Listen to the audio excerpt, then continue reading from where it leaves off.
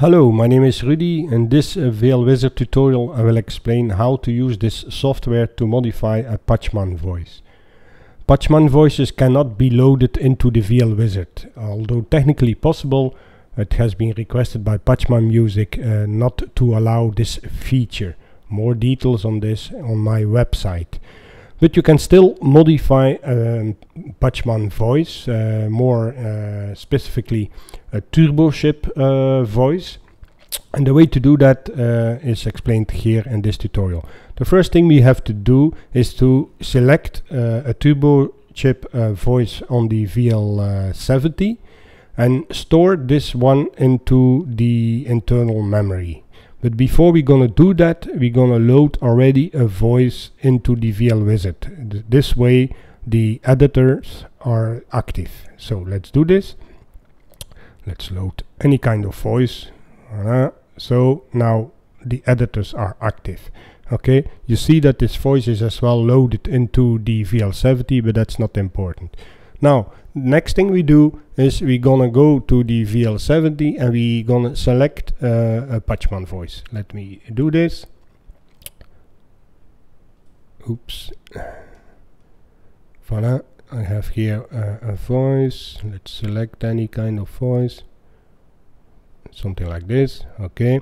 Now I have selected this voice. Now I'm gonna store this voice into the internal memory. The way to do that is to press the edit button and to navigate to the store feature, and then press enter, and then select any kind of internal bank number.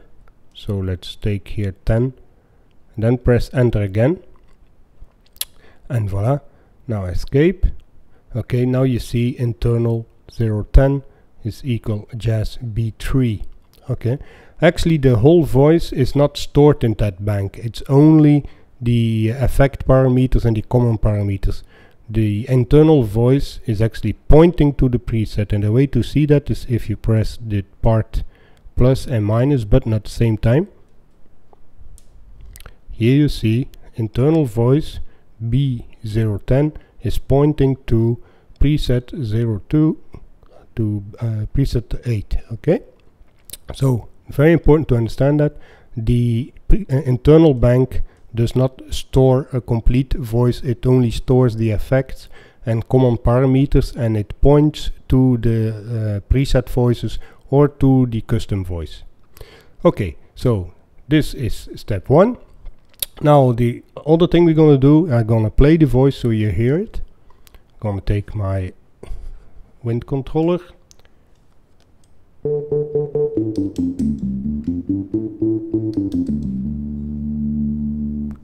Okay, that's one.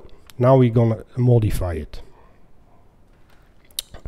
The first thing I do, I open the effect editor and I load an effect, a complete effect that I want. For example, let's take this one and let's hear the difference. Play again my wind controller.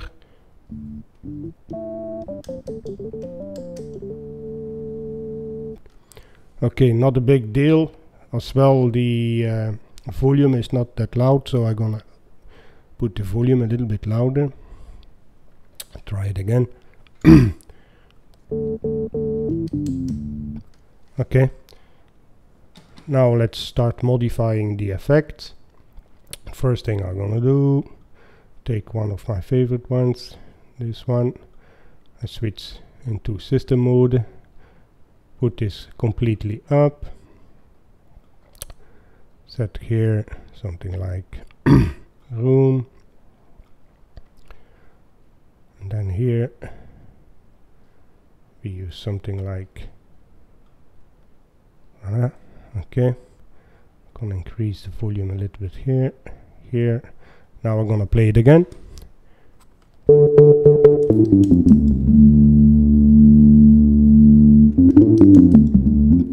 Okay, you already hear a big difference, right? Okay, so now we have this. You could actually select some other stuff, like for example a rotary speaker, which is probably better with this type of voice.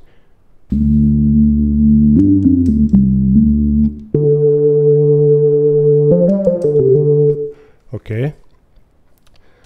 So that's the first thing we did. So we did overwrite all the effects of the default Patchman Turbochip voice that is now loaded into the internal memory. Now we're gonna switch this off and we're gonna open the common editor. The parameters you see here are not corresponding to the parameters that are currently in the VL70. The reason why is because we initially loaded here a voice my quote, okay, while we actually loaded another voice into the VL70. So it's very important to understand that the VL Wizard and the VL70 are out of sync in terms of voices. Well, the VL Wizard thinks it's my quote which is loaded into the VL70, while it's not true. Okay, so but we still can use the common part system editor to modify the Patchman voice. So let's do this. We're gonna make it a little bit, I change a little bit the character of the voice.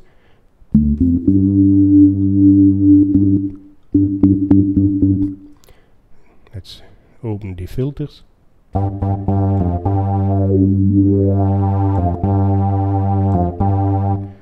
Okay, that's already making a little bit more fun. Now let's link the breadth to the filter.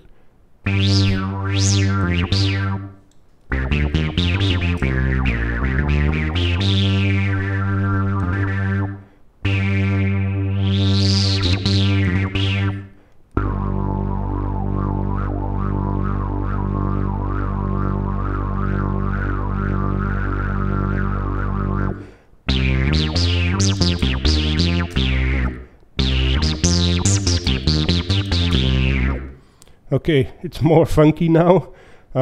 So we changed the parameters of the Patchman voice, so the Jazz B3, into a more funky kind of voice.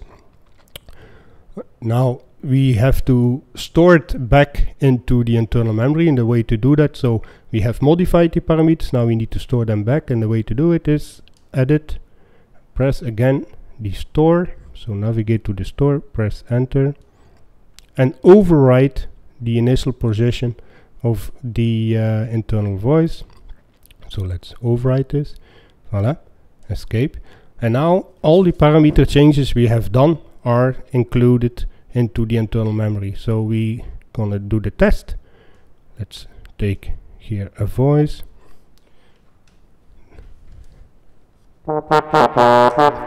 So now let's put this back.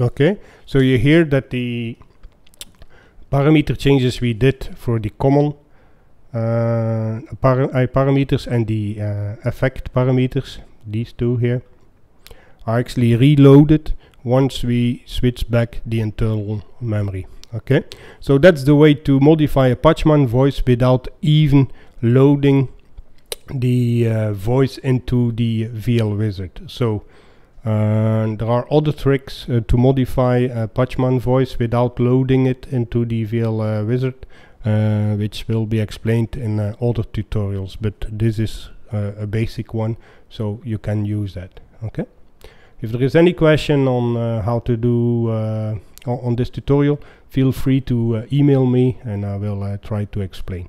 Hope this was helpful. See you to the next tutorials. Bye.